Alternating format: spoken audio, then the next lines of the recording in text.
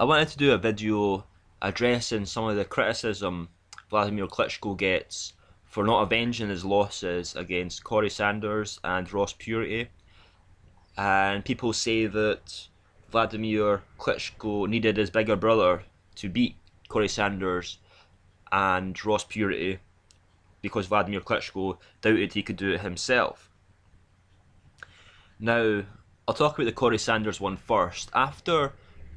When Wladimir Klitschko fought Corrie Sanders, they were fighting for the WBO title belt, the WBO world title belt. I think it was Vladimir's 5th or 6th defence of the belt, and Corrie Sanders pulled off a shock win. He knocked Wladimir Klitschko down 6 times, clearly won that fight. He just got in really good, clean power shots and knocked Wladimir Klitschko down. To Vladimir's credit though, he did get back up and he did try and continue to keep going in the fight, but the ref stopped it. And after Corrie Sanders won, the WBO immediately ordered him to rematch Wladimir Klitschko. They told him that they wouldn't sanction any other fights, that they'd only sanction Corrie Sanders fighting Wladimir for the WBO belt, and if he didn't want to fight Wladimir Klitschko, he'd have to give up the belt, the WBO title belt. Corrie Sanders decided to give up the WBO title belt, and you can see, if you look up on BoxRec, when Corrie Sanders won that title of Wladimir Klitschko, he fought Vitaly Klitschko next, and it was not for any title belt at all, because he had given up the belt, so in order to avoid fighting Wladimir Klitschko in the rematch.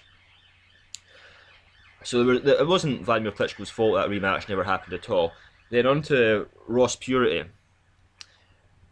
Now, in the Ross Puritty fight, Wladimir Klitschko was clearly outboxing Ross Puritty for the first 10 rounds. He's got a far higher work rate. He's landing all the clean punches. Ross Puritty is quite defensive. And this is a quote actually from Ross Puritty a few years after the fight. "I just let him punch himself out," talking about Wladimir Klitschko there obviously. "I'm sure he would have knocked out a lot of guys before that. I just happened to take a good punch. I feel to this day that had he been more patient and boxed, he would have won that fight." Then the news reports a few years after is after winning his next 7 fights, Klitschko hoped to have a rematch with Puritty in Hamburg, Germany on March 18th, 2000, but Puritty rejected the offer made by Universum Box Promotions, which is Klitschko's management. Ross Puritty lost to Vitaly Klitschko, Vladimir's older brother, by an 11th round TKO on December 8th, 2001. So in other words, Wladimir Klitschko did attempt to have the rematch with Ross Puritty, and he attempted to have the rematch with Ross Puritty over a year before Vitaly, Vladimir's older brother, actually fought him and beat Ross Puritty. Now, obviously the question is, why did Ross Puritty never take the rematch? And I think it's because Ross Puritty wanted to immortalise his win over Wladimir Klitschko.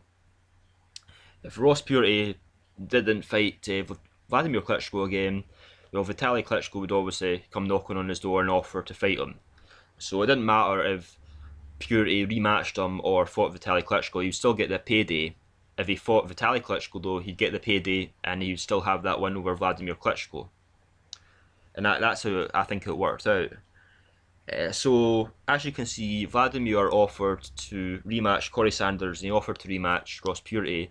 The offers were rejected though, and that's the only reason why Wladimir Klitschko never got to avenge his losses to them 2 opponents.